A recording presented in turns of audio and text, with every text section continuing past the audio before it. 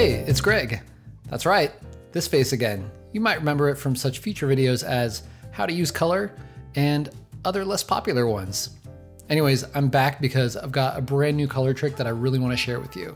So today we are going to make a bunch of color palettes using just one color. Quick disclaimer, this is by no means a replacement for actually learning color theory and developing your own meaningful process for how to use it.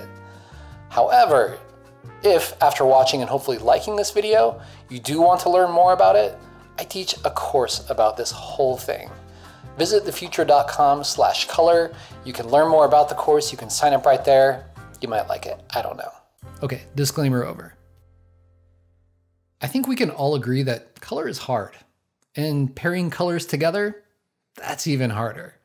So where do you start when you want to make a color palette? Well, think about the last time you did. What was your process and how did it turn out? Now you could start by, I don't know, Googling color theory and going down the Wikipedia rabbit hole, and there's a lot of cool stuff, but it's a lot of reading and not much application that you can use. Another option to consider is using a palette generator or pulling from a library like Adobe Color. But what happens when you want to customize it or you want to create something unique? Let me show you what I mean. Start with a color that you think you're probably going to use. Now for this exercise, I'm going to use this kind of red looking thing here, and I'm going to name it Rusty because I like to name things. Make sure that it's not too saturated and also that it's not too dark because we need some wiggle room to play with here. So somewhere in this general vicinity should work just fine. If our goal is to make a color palette, then our lone tone is gonna need some friends. Now we could simply add some tints and shades and then call it a boring old day, but that's not why you're here. You're here for something new and exciting. So let's do it the fun way. And here's how that way works. Visualize the Photoshop color picker. Now imagine a line that starts in the top left corner of it, and then it bends all the way down to the bottom right, passing directly through the color you picked. For old Rusty here, that line might look something like this. Basically, the brighter a color gets, the less saturation it has, and the darker a color becomes, the more saturation we add to it. Now here's where things get interesting and crazy and even a little dangerous. So not only are we going to follow an arc, but we're going to be changing the hue as we move along. Let me show you what that looks like. So to flesh out our palette, we're gonna need at least 4 colors that are lighter and 4 colors that are darker. Remember the arc, we're gonna follow this arc up and to the left, and then if we go dark, we're gonna go down and to the right.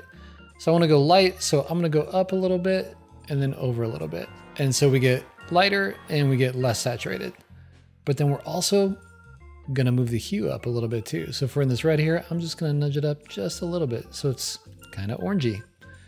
And we'll throw that bad boy down. And we'll do that 3 more times to try to get a nice kind of like array of color here going on. And how much you decide to move the hue is up to you, but I like options, so I try to move it enough so that I'm getting a pretty different looking hue each time I go up. Okay, one more over here, kind of venturing into green a little bit. Okay, cool. That's our light color. Now let's do the same for our shades over here. We're gonna open this up. We're gonna go down to the right, following this kind of arc trajectory. And instead of moving up again, I'm gonna move the other way on the color bar. So if it's red, I'm gonna wrap it all the way back up around the top. And we're gonna go venture into this like purplish looking place here. Yeah, that's cool. Now we wanna be careful not to get things too dark or too crazy saturated, and I will explain why later. Here's what we've got, which is not entirely bad. I don't hate it. I mean, we could use this as our color palette, but that's kind of an anticlimactic ending, don't you think? So then how do we take this further? Well, one thing we could do is add some more layers of value. So I'm gonna take this top part and select the first like third of this, and then I'm gonna open hue and saturation. Now this top part will be the lighter colors. So I'm gonna bring the lightness up quite a bit. And then I'm also gonna bring the saturation down So we kind of get into more like pastel territory, and that's cool. Now, the last little trick we're gonna do is we're gonna slightly move the hue again. So in this case, I'm gonna move it a little bit to the left, just a touch, not much, looks good. Now, let's do the same thing for some darker versions. Select the bottom part, open hue saturation, and in this case, we're gonna do the exact opposite. So we're gonna make our colors darker, right? Something like that. And that's why before I said, hey, make sure you don't get too dark or too saturated, because otherwise this would just go pure black, and that's no fun. These are darker. We're gonna add more saturation. Oh yeah, look at that. And now we're gonna adjust the hue, but we're gonna do it in the other direction.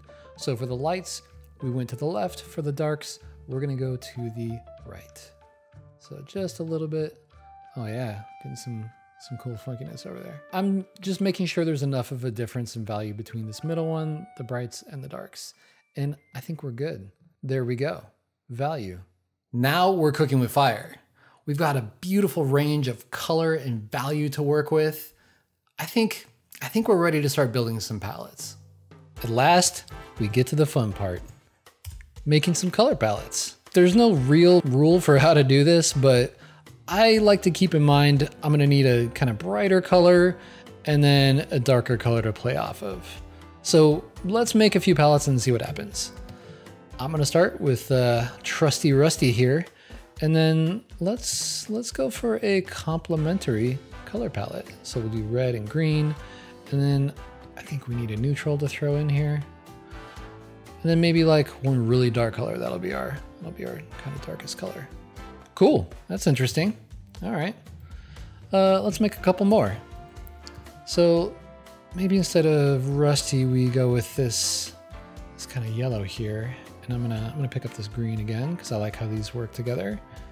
Maybe a brown, and this one maybe we'll keep it soft, so we don't need this kind of high contrast dark thing. It's kind of an interesting palette right there too. So here, let's move that sucker out of the way. But maybe we do want to make something high contrast. So I'm gonna go extreme, go over here, pick this deep purple, and then maybe we pair it with this kind of, you know, brighter yellow orange, go Lakers. And then maybe we throw here, like this kind of bright neutral in there. So we got really high contrast. And then maybe we even put in like another kind of, like flavor over here. Yeah, I like that. That's cool. This is generally what I do. You know, I'll just kind of explore this and combine different colors and find ones that I really like putting together, and they just kind of like feel right, depending on the kind of theme of what it is I need the colors for. And here's the coolest part, right?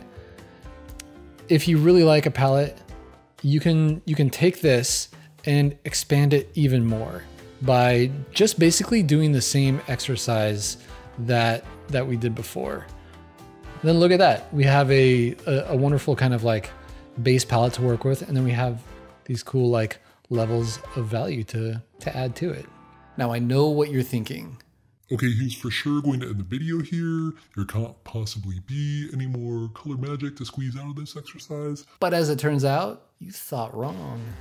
I've got one last trick I want to show you that we can use with this, just to get a bit more mileage out of what we've done here. Sometimes when I'm feeling saucy, I will go in, I'll make a new solid color layer, and I will apply it over my colors here, and then pick a really kind of bright and saturated color, and then set its blending mode to overlay. Look what happens. That's crazy. Wow. Look at all these. It's like a brand new set of colors, right? It's like, look at that. And now look at it. It's a really awesome way to kind of just add another dimension and get more variation out of these kind of color swatches. Let's make a few color palettes, and I can show you just how much mileage you can get out of this. All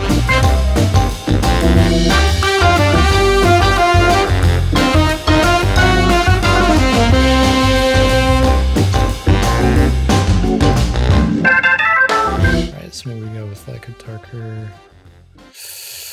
What's the right decision? It doesn't matter. Maybe we go here. There's our black. Look at how cool it is, and so much different than the previous one. Cool, right? I think so, but I'm also a huge nerd for color.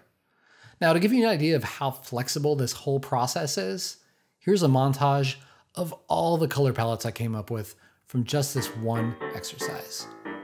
Check it out.